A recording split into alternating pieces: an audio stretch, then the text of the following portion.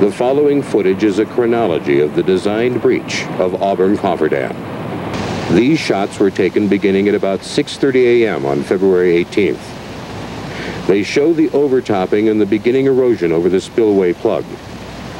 The horseshoe-shaped erosion has gained momentum.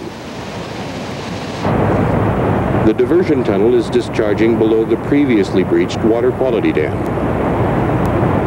Massive erosion along the downstream edge of the spillway channel is beginning to take place.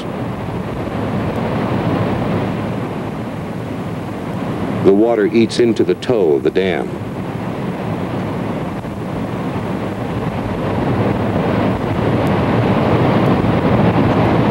Huge chunks of earth begin to crumble into the flow.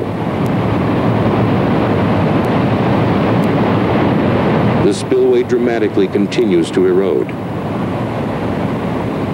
A distant view shows the spillway channel erosion. Significant erosion continues on the Cofferdam. Downstream, the diversion tunnel continues its discharge.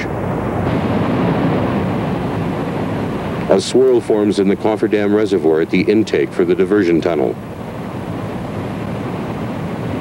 The horseshoe erosion near the left side of the channel continues to move upstream.